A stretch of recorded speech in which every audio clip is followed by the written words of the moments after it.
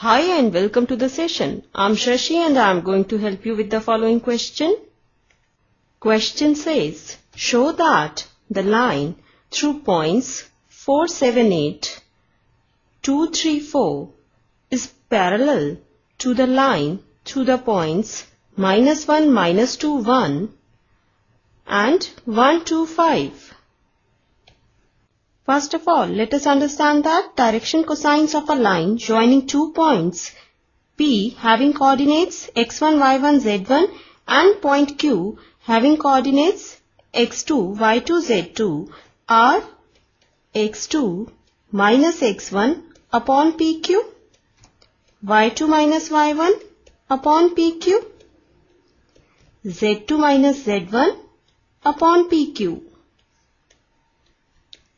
where PQ is equal to square root of x2 minus x1 whole square plus y2 minus y1 whole square plus z2 minus z1 whole square.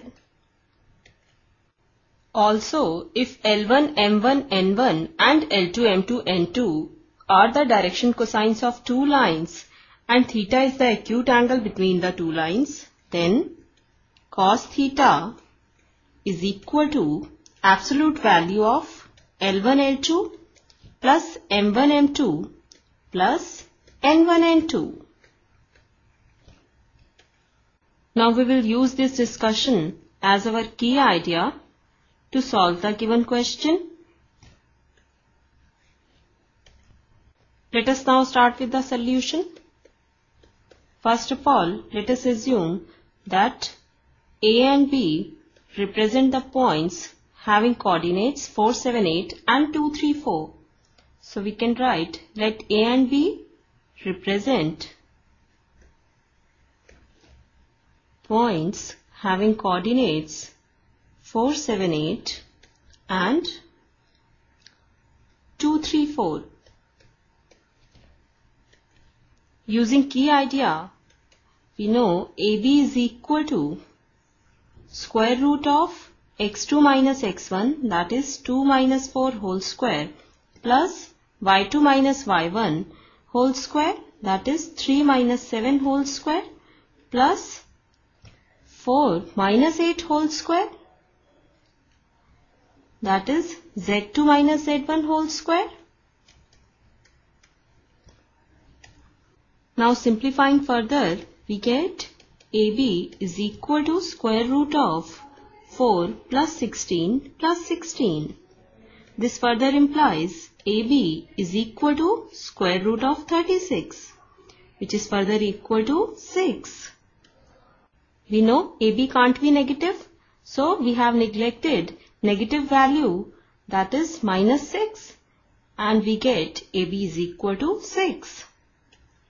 Now direction cosines of line AB are x2 minus x1 upon AB, that is 2 minus 4 upon 6, y2 minus y1 upon AB, that is 3 minus 7 upon 6, z2 minus z1 upon AB, that is 4 minus 8 upon 6.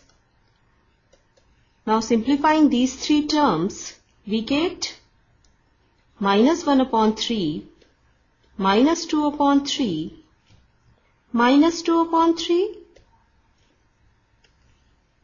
Now let us assume that P and Q represent points having coordinates -1, -2, 1 and 1, 2, 5. Now PQ is equal to square root of x2 minus x1 whole square, that is 1 plus 1 whole square. We know 1 minus minus 1 is equal to 1 plus 1. So here we will write 1 plus 1 whole square plus x2 minus x1 whole square, that is 2 plus 2 whole square plus z2 minus z1 whole square, that is 5 minus 1 whole square. Now simplifying further, we get PQ is equal to square root of 4 plus 16 plus 16. This further implies PQ is equal to square root of 36, which is further equal to 6. Now we will find out direction cosines of line PQ.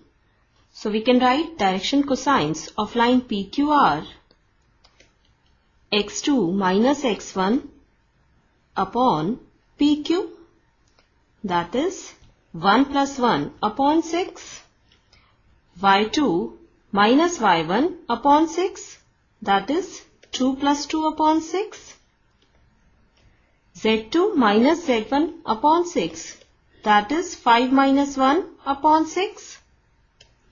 Or we can simply write direction cosines of line PQ are 1 upon 3, 2 upon 3, 2 upon 3.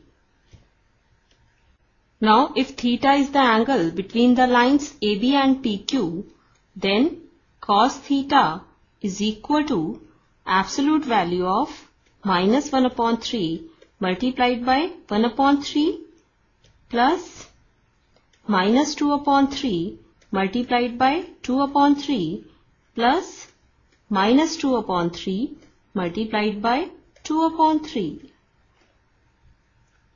From key idea, we know cos theta is equal to L1 L2 plus M1 M2 plus N1 N2, where L1 M1 N1 and L2 M2 N2 are direction cosines of two lines, and theta is the angle between the two lines.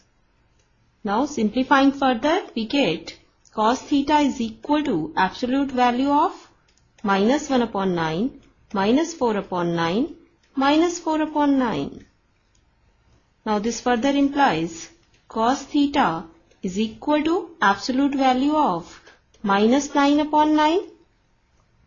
This further implies cos theta is equal to absolute value of minus 1. Now we get cos theta is equal to 1. We know absolute value of minus 1 is 1 only. Now this further implies theta is equal to 0 degrees. We know cos 0 is equal to 1. So theta must be equal to 0 so that cos theta is equal to 1. Now if theta is 0 degrees, this implies that angle between AB and PQ is 0 degrees, or we can say the given two lines are parallel. We know if the angle between the two lines is 0 degrees, they are parallel to each other. So we can write, thus the given two lines are parallel. Hence proved. This completes the session. Hope you understood the solution. Take care and have a nice day.